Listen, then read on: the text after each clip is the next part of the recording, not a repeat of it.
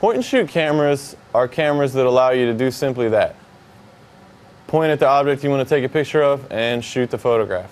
I find that these are a great place for beginners to start, so you don't have to worry about your shutter speed, your aperture, your ISO, things of that nature. A point and shoot is going to allow you to really pay attention to what you're shooting and how you're composing your image and what's going on in the picture, and less what are the manual controls of everything.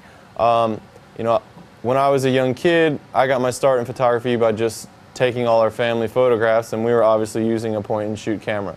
I bought a camera recently from my grandmother, and I figured she should probably have a point and shoot camera so that she can just point and shoot and move on with her life, not have to worry about aperture and shutter speed.